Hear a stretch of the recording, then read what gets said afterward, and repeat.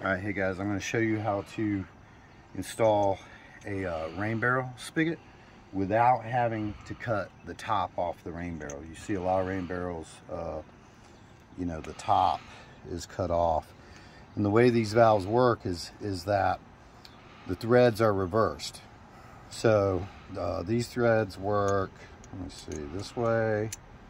Yeah, these threads work this way, and the other threads work the opposite direction, and that's what makes it tighten from the outside without having to go reach in the inside with a wrench. And so I'll try to demonstrate that now. Now I've already gone ahead and drilled my hole. This is an 1¼ inch hole for this spigot. Any other spigot may be a little bit different. Now it comes with the valve and the string. The string is very important. What I'm going to do is I'm going to drop the string down in the hole, kind of line it up with the hole right there. I can reach in and grab the string.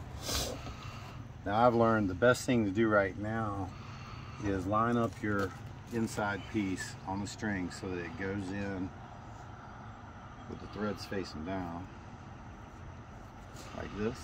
You can go ahead, drop that in, and I would tie these strings together. Just go ahead and tie them together because it only takes a second to lose it. You can get it back out, but this makes life a lot easier.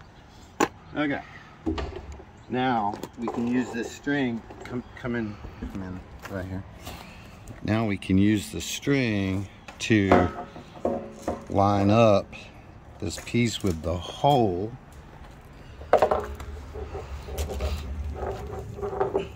And actually what I do is put it on the side so that I can work with it. And you know, it's just one of those things you gotta keep working with it till you get it. Of course, sandpapering the hole smooth really helps a lot. Let's see, hopefully this thing doesn't make a fool of me on the internet.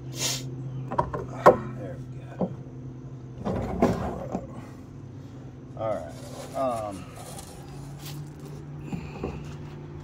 Alright, so that's that part.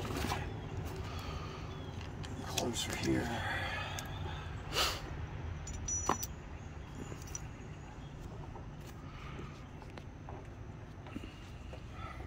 So at that point, I untie my string, being careful not to pop this back through.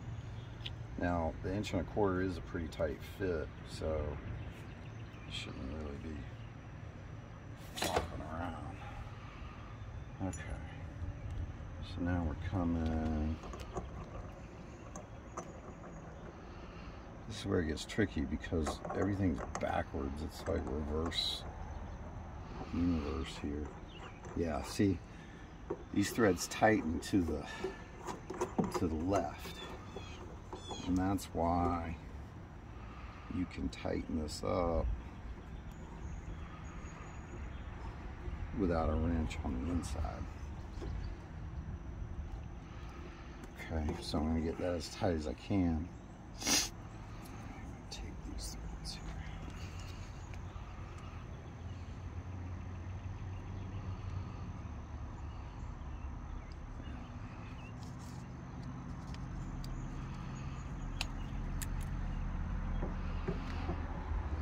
These go the way we're used to, and then the torque that's created when I tighten this down, I'm gonna have to stop, go get a wrench, but you get the idea.